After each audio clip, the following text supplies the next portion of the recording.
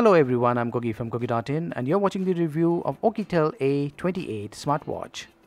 Inside the box you'll find the smartwatch. This one comes with a heart rate sensor. You'll also find the user guide, data cable and charging dock. This is the Oukitel A28 smartwatch that is powered by the MediaTek MTK2502 chipset and it's using the Bluetooth 4.0 technology. This nice looking watch is compatible with iOS and Android platforms. It has got a stainless steel body and sports a 1.5-inch IPS screen with 240 by 240 pixels resolution. It does come with a factory fitted screen guard, as you can see. Oukitel A28 smartwatch has got this rectangular dial and the screen is almost in line with the frame. As you can see here, the watch strap is made up of genuine leather. Now this watch comes with 128 MB RAM and 32 MB ROM. The power/menu button is placed on the right side. This is the speaker out vent. This is the rear side. This is the heart rate sensor and here are the charging points. You need to attach this watch to the charging dock and plug in the charger into this micro USB port. There is a 250 mAh built-in battery that takes about less than 2 hours to fully charge. This watch is available in silver and gold color options. Let's power on this device.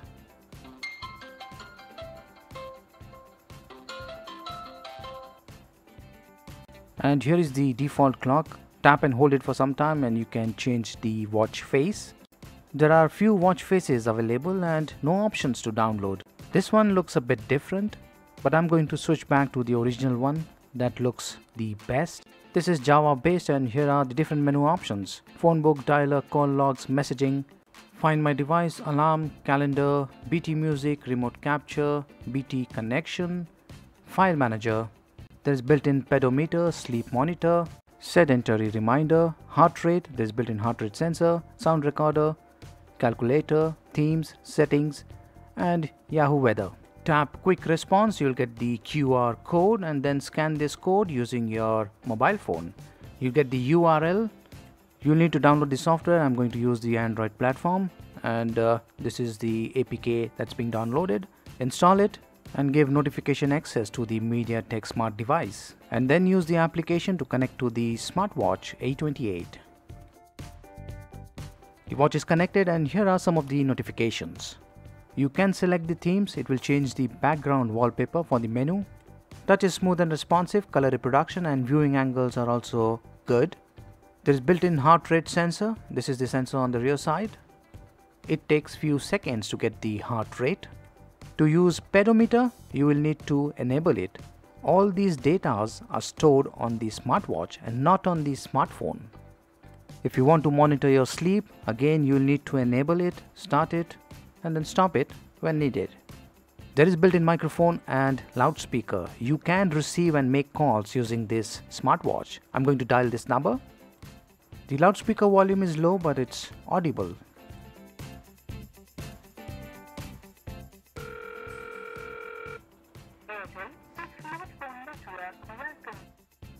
In settings you'll find many other options. There is display option. You can set up the display as per your need. And there is the motion option. You can enable wake up gesture. This will automatically switch on the screen when you are twisting your wrist to read the time. This is how it works. This watch supports many other languages. If you go to international, you can find the language option. Here are the different languages supported. There is built-in file manager and you can see there is 3.4 MB space available. The A28 smartwatch weight is 49 grams and it is about 13.12 mm thick. The stainless steel body, the design and the leather strap gives a very premium look to the Oukitel A28 smartwatch.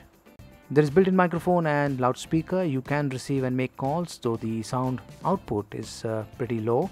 Build quality, screen and the touch response is good. Battery backup is okay, not really that great. It can last up to 24 hours with minimal options. It is a good buy for the price tag of $57.